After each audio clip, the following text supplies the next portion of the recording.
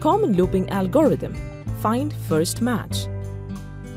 In some scenarios, we may need to find a match for a given condition and stop as soon as the condition is fulfilled.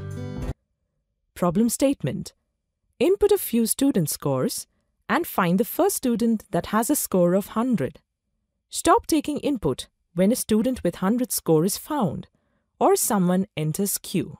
The program Find First Match initializes a Boolean variable found with value of false.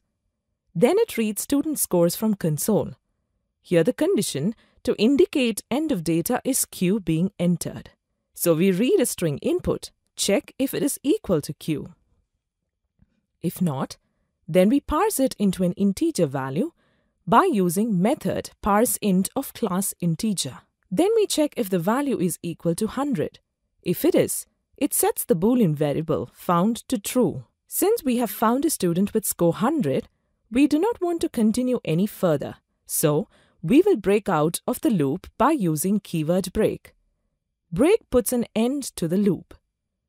After coming out of the loop, we check the value of found. If it is false, we have not found a student with 100 score. Let's run the program to see the output.